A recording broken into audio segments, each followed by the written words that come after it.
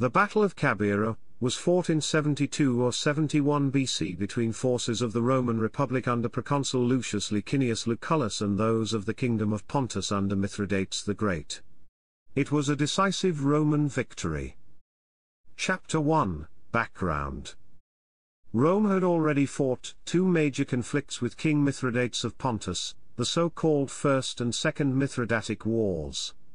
During the First War, after taking the Roman province of Asia, Mithridates had slaughtered 80,000 Roman and Italian civilians.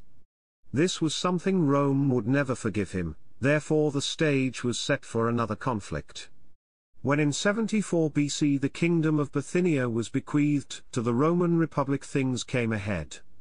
Mithridates, who anticipated a war with Rome, invaded the country in 73 BC. He defeated the first Roman governor of Bithynia, the proconsul Marcus Aurelius Cotta, in battle and besieged him in the city of Chalcedon.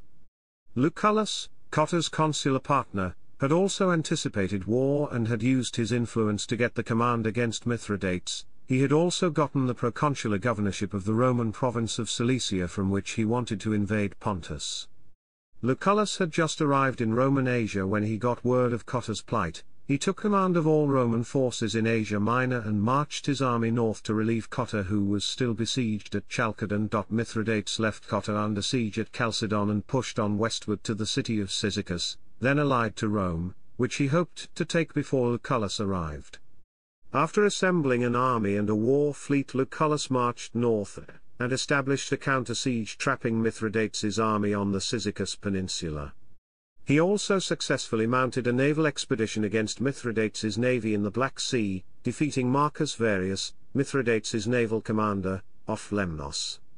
The siege of Cyzicus turned out to be a spectacular success. The Romans blockaded and starved the numerically superior Pontic army.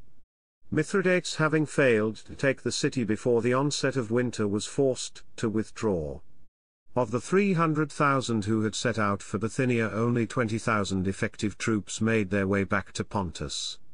Mithridates occupied Heraclea Pontica, blocking the northern land route into Pontus. Lucullus, not wanting to conduct another lengthy siege, left Heraclea to Cotta and prepared to invade Pontus by means of Galatia. Chapter 2, Prelude. In 72 BC, while his colleague Cotta moved on Heraclea, Lucullus marched his army through Galatia and into Pontus. The Galatians were only too happy to supply the Romans because they disliked Mithridates and were keen to see the Roman legions pass through their country without being plundered. Once Lucullus was in the Pontic heartland, he let his troops plunder the rich and fertile kingdom. Mithridates could do nothing to stop the despoiling of his lands, for he had to rebuild his army. He eventually assembled 40,000 men near Cabira, and waited for Lucullus.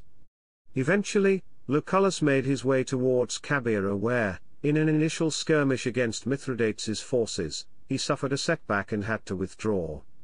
This was followed by several further skirmishes and even an assassination attempt on Lucullus. Chapter 3, The Battle. Lucullus's supply lines now came north from Cappadocia, a Roman ally to the south of Pontus. A heavily armed supply convoy, escorted by no less than 10 cohorts of infantry, under the command of the legate Saurnacius, was attacked by the Pontic cavalry. The Romans held off the attack, inflicting terrible losses on the Pontic horsemen. When a second supply convoy, also heavily armed, under the command of Marcus Fabius Hadrianus, made for Lucullus's camp, Mithridates decided to use a combined arms force.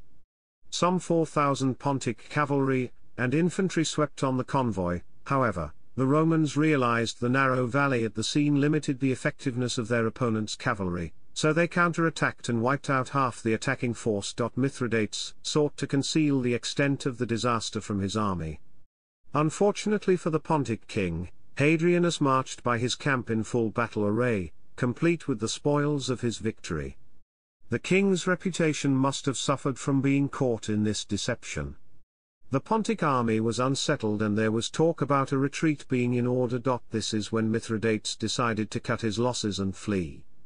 The disorder caused by Mithridates' preparations to depart the area led to the complete disintegration of his army. Lucullus saw what was happening and ordered his army to fall on the fleeing forces. The Romans reached the camp, slew everyone who had remained there, and started looting. Chapter 4, Aftermath. The battle was another turning point in the war against Mithridates and forced him to withdraw from his kingdom, nearly penniless, and seek shelter with his ally, his father-in-law Tigranes of Armenia. Before fleeing from Pontus, Mithridates ordered one of his eunuchs, Bacchus, to make his way to the royal palace and see to the deaths of the king's sisters, wives and concubines. Lucullus continued the ongoing sieges throughout Pontus and organized it as a new Roman province, while Appius Claudius was sent to find Armenian allies and demand Mithridates from Tigranes. Tigranes refused, stating he would prepare for war against the Republic. In 69 BC, Lucullus marched his legions into Armenia in pursuit of Mithridates.